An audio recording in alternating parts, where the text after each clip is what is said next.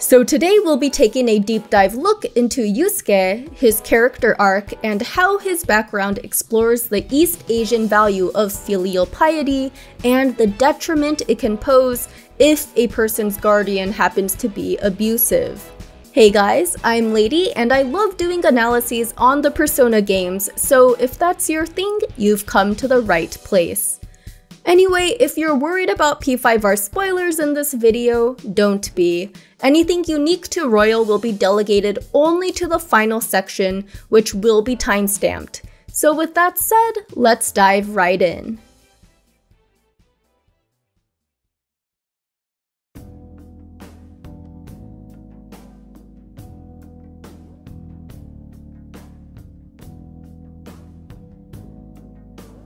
Alright, so first off, let's take note of Persona 5's unique premise in that it distinctly focuses on societal issues that are prevalent in Japan. Sure, there will always be some degree of understanding and relatability across cultures, but it can't be overstated how different Japanese cultural values are from those of the wider Western or Eurocentric world.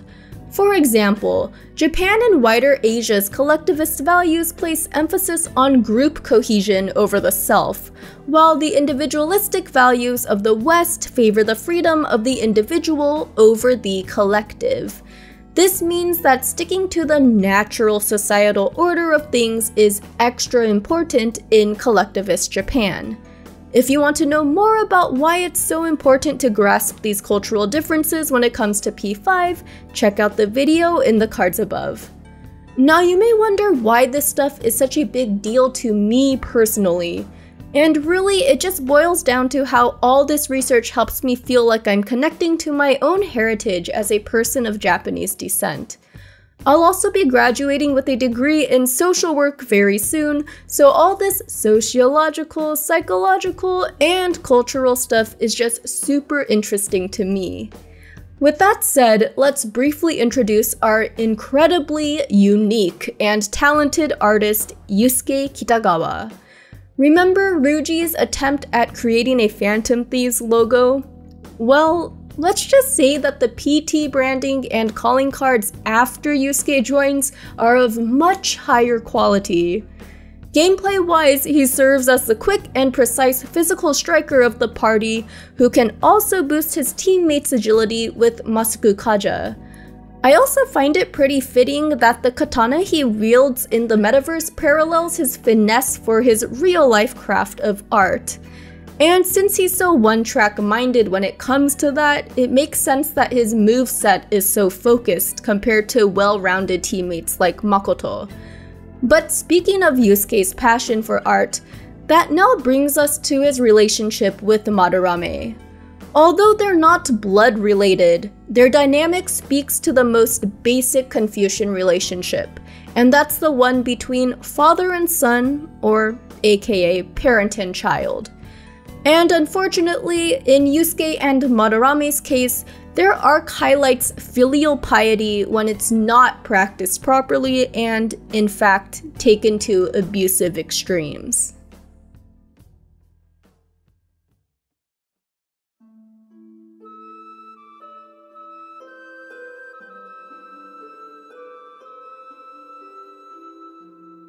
Like most of the characters in P5, Yusuke's introduction doesn't paint him in a very flattering light. He comes off as this unsavory stalker, spurred by his tunnel vision when it comes to art.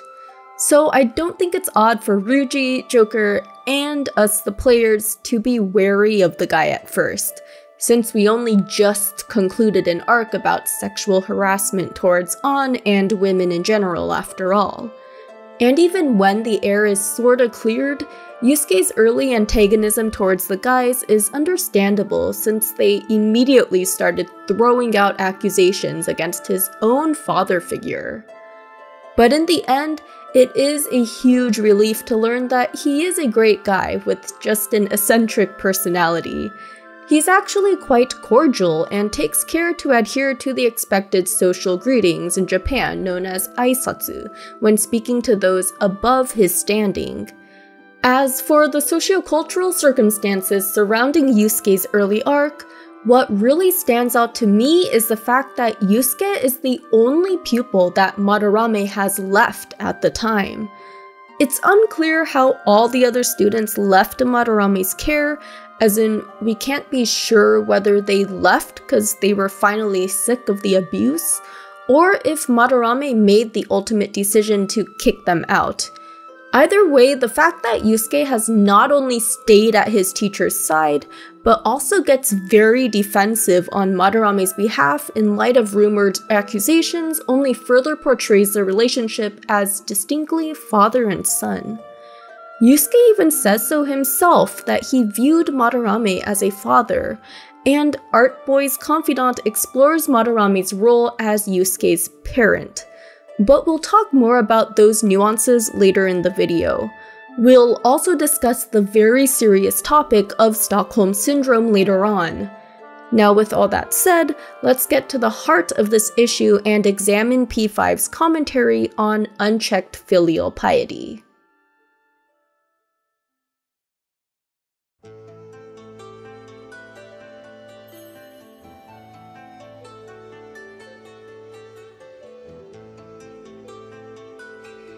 Now, how could something that started thousands of miles away end up influencing the island nation of Japan?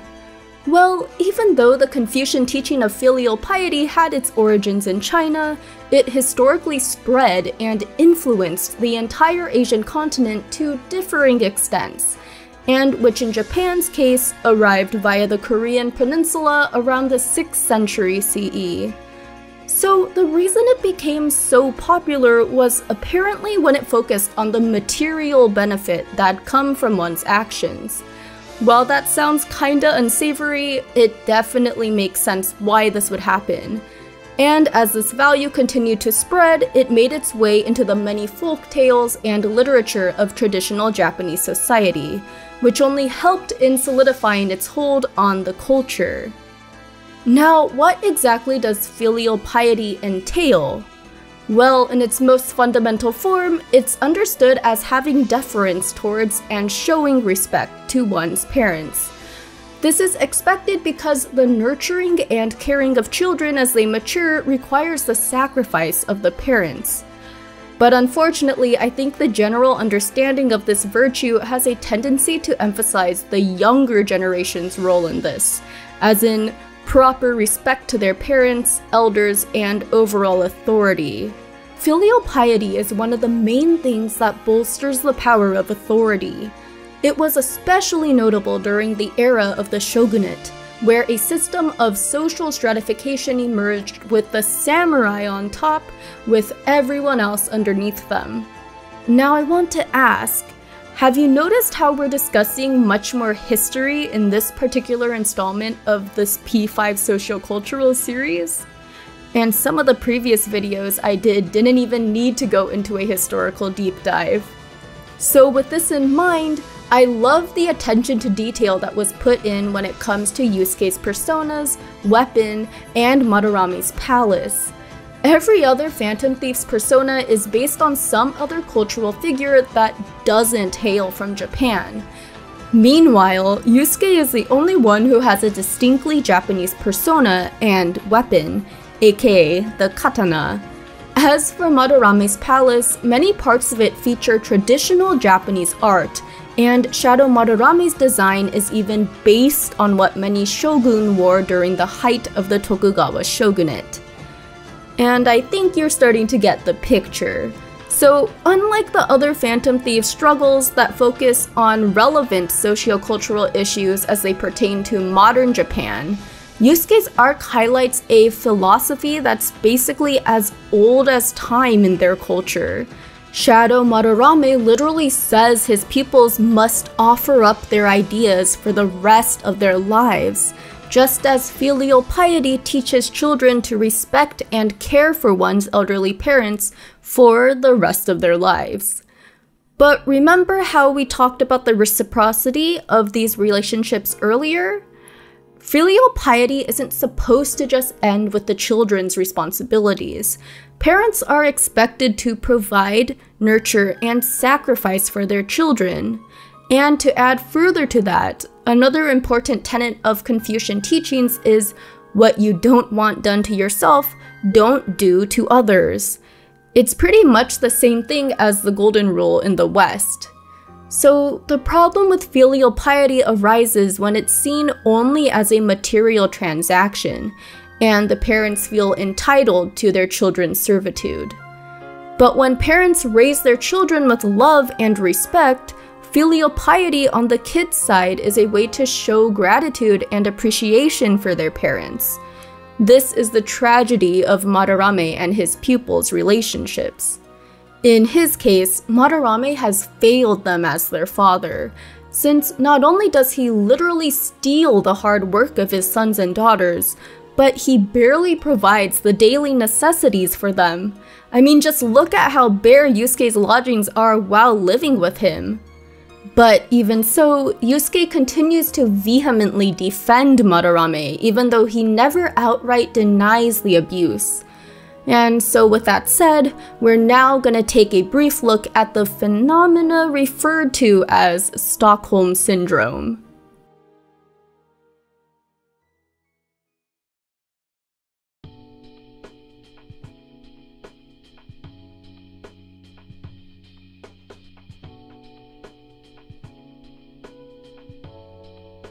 So earlier in this video, I brought up the term Stockholm Syndrome. It may not be recognized as a legitimate psychological disorder in the DSM-5, but the symptoms associated with it are very serious and definitely can develop. From the fierce defensiveness towards anyone who would speak poorly about the abuser, to the sympathy victims can have for them, early P5 Yusuke displays these kinds of behaviors in spades, and nothing the PT try in the real world can seem to convince him otherwise. It takes something as drastic as the stunning revelation about the Sayuri, aka Yusuke's favorite painting, coupled with the completely out-of-this-world experience of the metaverse to finally crack Yusuke's unwavering support for Madarame. And since Yusuke was only a 3-year-old child when his mom died, he's been practically raised by Madarame his whole life. So it's not surprising that the normalization of Madarame's behavior took root over time. Or at least to the extent that he'd overlook his sensei's treatment of the other pupils and believe in any excuses Madarame makes. Speaking of these other pupils, it's definitely troublesome how Madarame finds these young people, considering how An felt like she was being stalked for a few days prior to meeting Yusuke, and Nakonohara must have his heart changed for stalking his ex. So it's likely that these two learned such behavior is okay from Madarame. The supposed art master knows his pupils are talented but troubled, meaning he must scope them out ahead of time before approaching and offering to be their mentor. So thank goodness that at the end of the day, Yusuke understands that his father figure is in the wrong.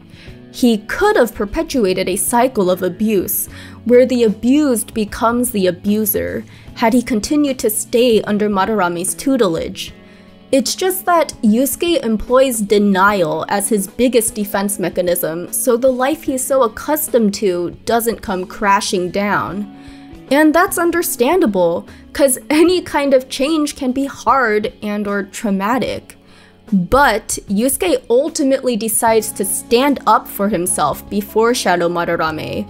He joins the Phantom Thieves to make sure his father figure can never ruin another talented artist's future ever again.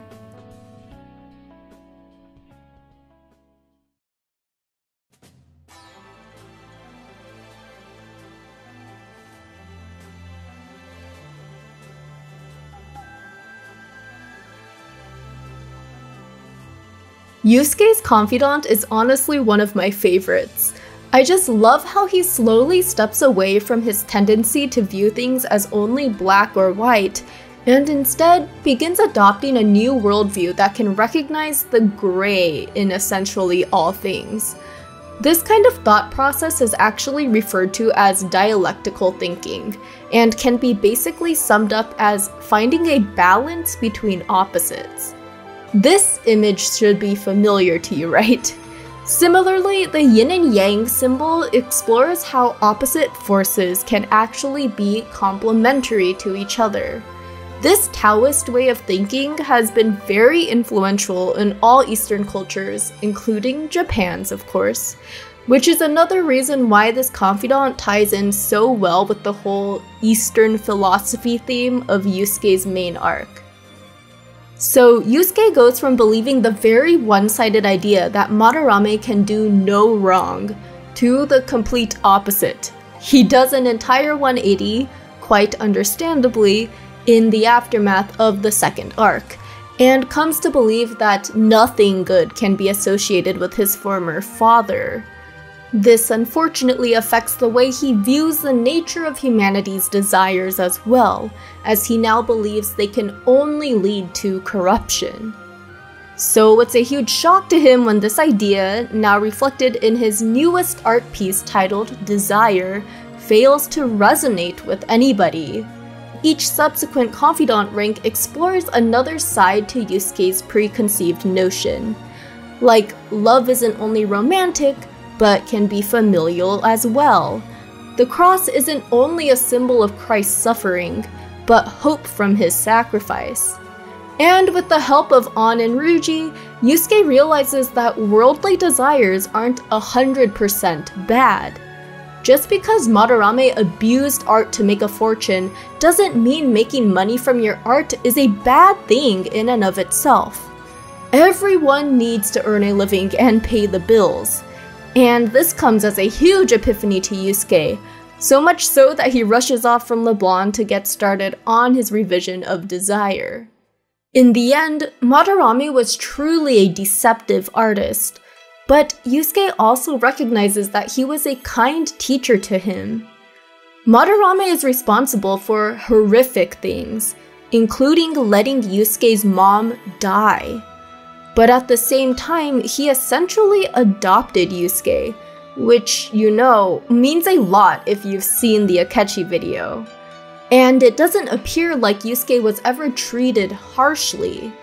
This doesn't justify the material neglect at Madarame's shack, of course, especially since the man clearly had the finances to provide more, nor does it justify stealing Yusuke's work. But Artboy's memories of his former sensei aren't the only thing he has to come to terms with. He must confront information he's never even heard before, like when Kawanabe shares how shocked he was when Madarame took him in, since the latter never liked kids. And not only that, but when Madarame was panicked while Yusuke ran a high fever, if it was true that he solely kept Yusuke around just to keep an eye on him and protect the Sayuri's secret, then wouldn't it have been easier to just let his sickness progress and, hey, maybe he'd die from it, just like what happened to his mom? And though it's only speculation on Sojiro's part as an adoptive parent himself, he believes there's a part of Madarame that truly did care for Yusuke. Otherwise, he wouldn't have looked after him after all this time. All these opposing ideas force Yusuke to reconsider his worldview, to realize that the world isn't all black or white, but is really more just shades of gray. Like the concept of filial piety. I'm personally blessed to have such a great dad who has looked after me despite all my severe chronic medical issues over the years. That makes me want to show him my appreciation in return, but clearly not everyone has that kind of relationship with their parents.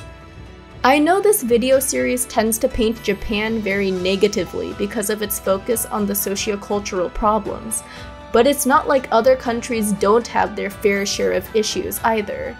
And look no further than the pandemic response when it comes to duality.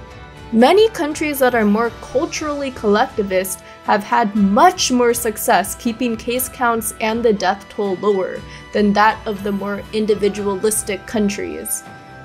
But yeah, to wrap this section up, I just want to bring up that I'm not very familiar with how the fine arts industries work in Japan. I feel like I've heard somewhere that it's even harder to break out into these creative exploits without a mentor. So if any of you guys have more information on that, with sources included, please, it'd be awesome if you could comment down below.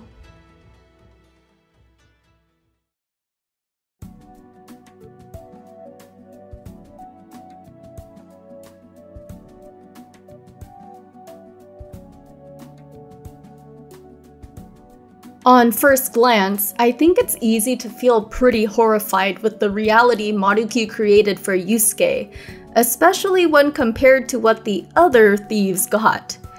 But on closer inspection, it actually does a really good job continuing the theme of Yusuke's confidant, which is all about contradictions and duality.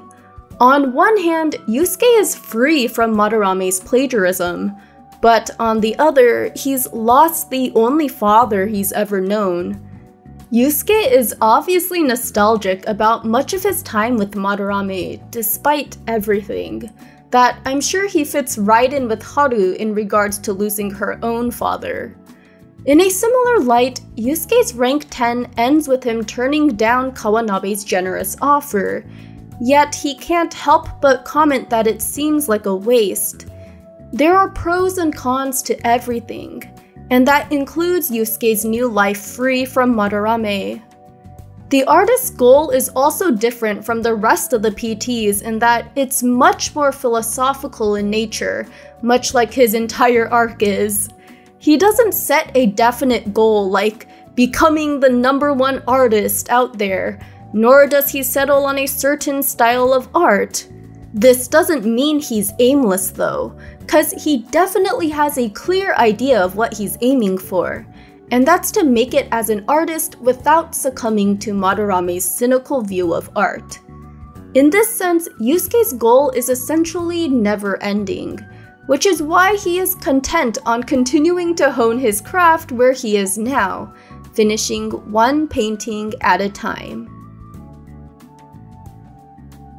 And that's a wrap on the Art Boy. If you enjoyed, please leave a like and or comment to help with the algorithm, and also join the Discord and follow me on my other socials. I also want to thank all my patrons, especially Jared Breland, Andreas Hansen, Captain Hobo, and NT Luck for all their support. The final poll between Haru and Kasumi is up on the community tab right now, so make sure you go vote for who gets a video next. And thanks so much for watching, guys, and until next time, take care. See ya!